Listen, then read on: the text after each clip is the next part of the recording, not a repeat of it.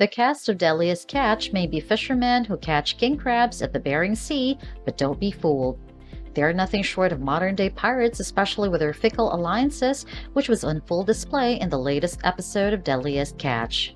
Captain Jonathan Hillstrand earlier this season had done a partnership with co-captains Casey McManus and Josh Harris. We were excited to see Time Bandit and Cornelia Marie in alliance, but we did not just call them modern-day pirates for no reason.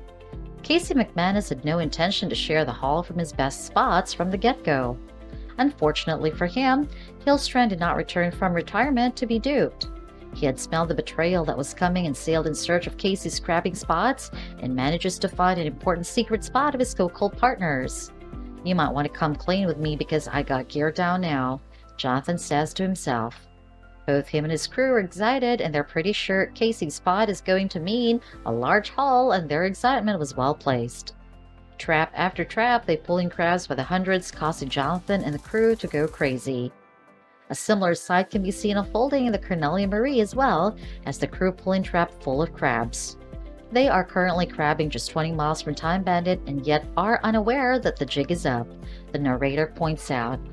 Josh Harris asks if they should tell Jonathan about this, but Casey declines. No, he'll tell everybody. He wants to be friends with everybody, says Casey.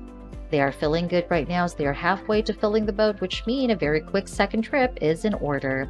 However, they are in for a rude awakening as they will probably head to their secret location to fill the boat to find it completely raided. They will definitely be angry, but can Casey and Josh complain about Hillstrand if it was their plan initially to not be forthcoming in the partnership? It remains to be seen in the next episode of Deadliest Catch, so don't miss out.